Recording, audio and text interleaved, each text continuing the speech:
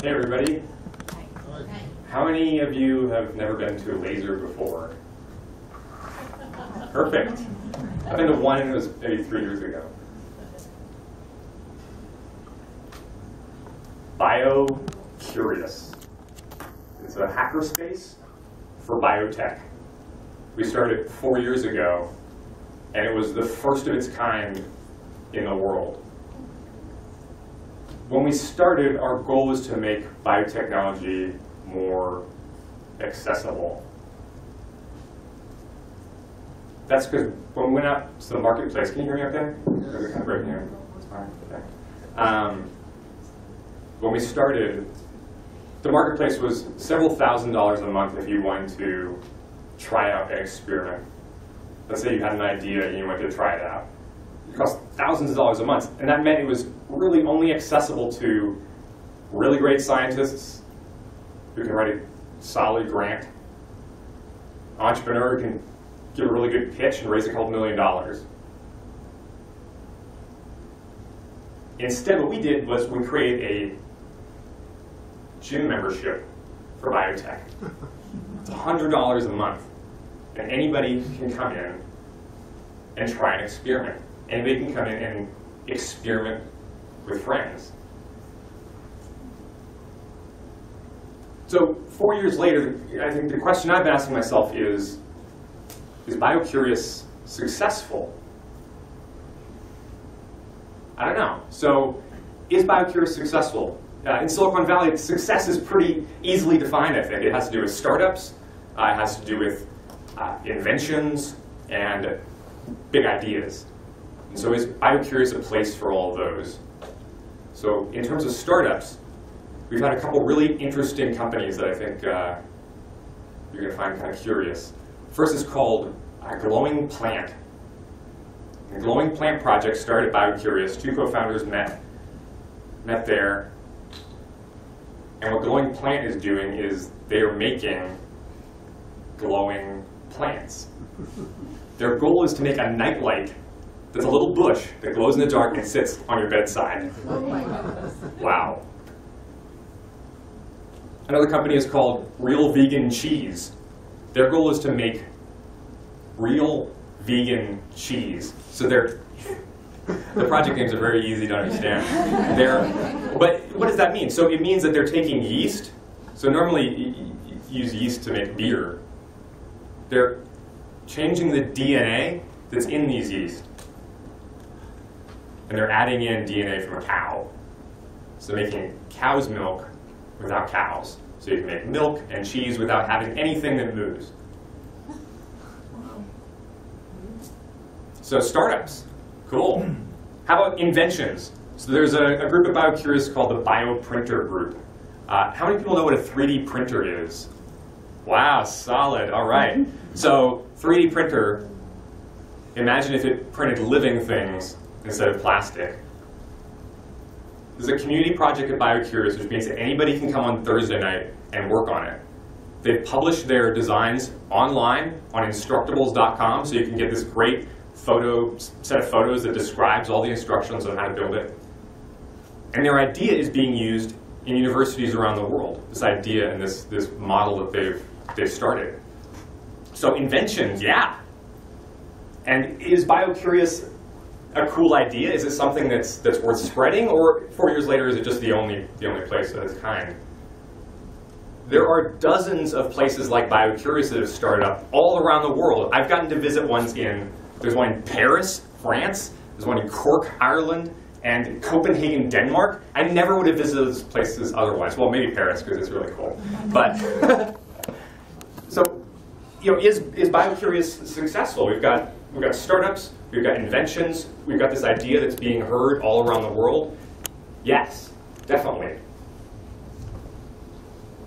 But that's not why I'm here to talk to you tonight. So, I was at Biocurious 2 weeks ago.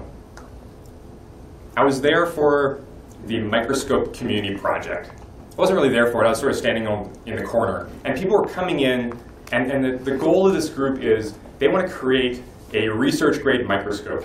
They want to do it open source, so they want to make a low-cost design that anybody can use. and have it work really well. So these people come in and everybody sits down and they all kind of don't know each other. It's one of the first meetings. And the first guy that comes in, he introduces himself. He says, I drove here from Vallejo, and we're in Sunnyvale. That's a 2-hour drive. He drove 2 hours to come work on this microscope project. Next to him is this woman, and she works at Google. She works full-time at Google, which you know what full-time at Google is, right? That's like full-time. And she's making time to come to this microscope project because she's curious about biotech.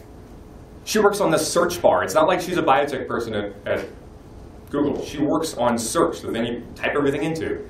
And then next to her is Maria, and Maria's one of the leaders at Biocurious. And she used to do marketing at Apple. Now she's a leader in this hacker space for biotech. And next to her is Eric, and Eric's actually a scientist. He's a scientist by day, scientist by night. He comes to Biocurious, and he is leading this microscope project. Even he is there out of pure passion, because he just got back from Shenzhen, where he's there for a couple weeks, which is in China, totally opposite time zone. He's jet lagged. He just got back last night. He comes in late and he says, I'm sorry I'm late. I was in Shenzhen. But he is, all these people, why are they here? Why did this guy drive 2 hours to come to this little place? Why did this lady take time off work? These people are here because they are passionate and they're motivated and they're curious about biotechnology. And that sense of surprise that you can get when you try something, when you do an experiment. We get plenty of people from all over San Francisco, all over the Bay Area, who come in and just want to try an experiment. Maybe they got spooked from biology back in middle school or back in high school, and they haven't tried it since. But they come because they want to check it out. It sounds cool. So you don't have to even be a member at Biocurious to experience all of this. I've seen it happen in just 2 hours. So we have groups from all over the world that come to Biocurious, and they want to check out what we're doing. And so one thing we do is we do workshops. We had a group from Switzerland who was visiting. They're a big chemistry company, and so it's a whole bunch of executives, and they're coming into their first biotech lab ever, which is Biocurious. And we're going to show them this experiment. It's called the Iliad Project, and it's designed by a really cool guy at NASA named Josiah Zahner. And the goal of the Iliad Project is to discover new antibiotics. Antibiotics are really important. So penicillin, right, discovered on a piece of moldy toast. Neosporin, you put it on your cuts and they get better. Can we discover new antibiotics? The idea is yes. The idea is there are species that have never been looked at being discovered on the streets of New York City. You probably walk past a species that nobody has ever seen before on your way here tonight. So how do you discover new antibiotics? How do you discover these unseen things? The Iliad Project, we send everybody out into the backyard at Biocurious, and we pick plant samples. So we're going to be taking these plant samples and mixing up with bacteria and seeing, do the bacteria die? It's a pretty easy test, and it's something that even these people who haven't ever been to a biotech lab can do it. And maybe they can discover a new antibiotic. And so what I remember is, I am in the backyard of Biocurious, and it's not the backyard of your childhood. It's not something that you would read in some amazing fairy tale. Biocurious has a very corporate backyard. You know, like lots of asphalt, these bushes that are like completely squared off, flowers that are placed ever so carefully. And so what I remember is this woman from Switzerland who's never been to a biotech lab before, she's out in this parking lot with me picking leaves off plants. And she would never be caught dead doing that. This is like, are you kidding me? Walking around a parking lot, reaching up and grabbing things. And so what I remember is she's wearing this business suit. She's got a business suit, business skirt, business high heels. And I remember she's stepping over this bush. It's like expertly trimmed by some sort of chainsaw. And she's reaching up into the redwood tree. And she pulls out a leaf and she looks at it and she says, is this going to work for our experiment? And I say, I don't know, but let's try it. And she smiles. And in that instant, I can tell that what she's feeling is this sense of excitement, this sense of surprise and awe, that she doesn't know if this is going to work. And that we don't know it's going to work. We don't know whether this is going to test for antibiotics or not, but that we're going to try it. It's going to be surprising. And there's this feeling of awe that maybe she hasn't felt in a really long time, and maybe you haven't felt if you've worked at a big corporation or a big job where it's kind of, you go in every day and do the same thing. I know I've felt that way, and that's what I love about Biocurious, is that we're able to share that feeling of passion, and of motivation, and curiosity, even just wandering around the parking lot picking leaves. And it gets even better. You don't even have to do any lab work to get this feeling of inspiration. I sat at Biocurious a week ago. I checked my email for 3 hours. And I know that you've done the same thing. You go in, sit on your computer, and kind of peck, and time flashes by. That's what I was doing. But at Biocurious, it was a completely different experience. At Biocurious, I sat there and checked my email, and all these amazing conversations were going on around me. All these amazing people were working and discovering new things. Somebody was asking me, have you ever heard of quantum biology?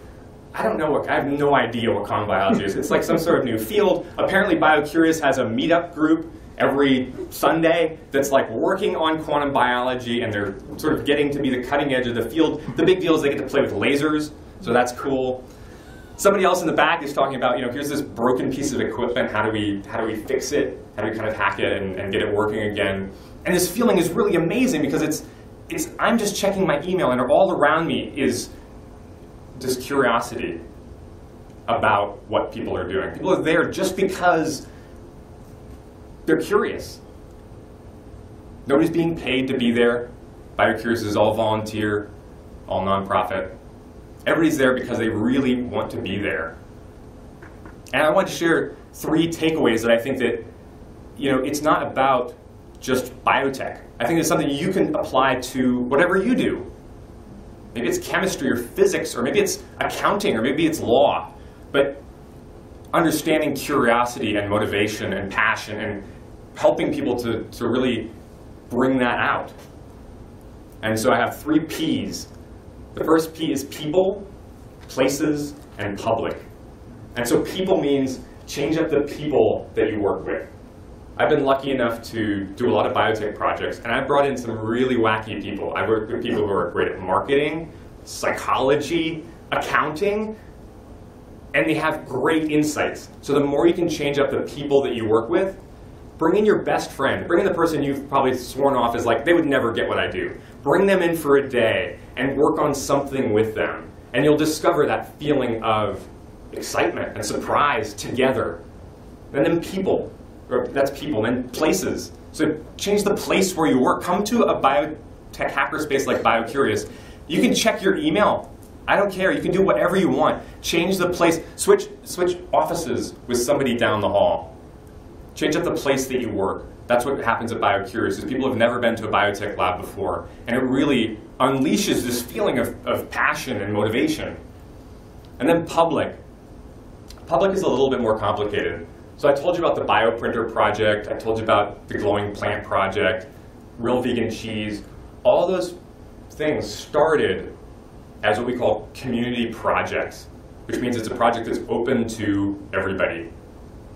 If you can create a community project at your job or in your life, invite everybody in your neighborhood to work on something. Invite everybody in your building. We get so many people who come in and say, I work for a giant biotech firm. Let's say I work for Genentech. I've never been to a biotech lab before. I work in HR or accounting or manufacturing, and I have no idea what's happening in the labs. Think about all the people that you work with who have no idea what it is that you do, and that they would be curious and excited to hear about it. Maybe it's your building, maybe it's the Bay Area. But if you can open up what you do and create these public community projects, I think you can add a lot of passion and motivation to what you do. So people, places, and public. Biocurious is a nonprofit. It's completely volunteer run. We're in Sunnyvale, about 20 minutes from here. If you're curious, you can check us out at biocurious.org. And you can also email me, Tito@biocurious.org. It's up on the screen there. And I would love to take any questions you have about anything. Thank you.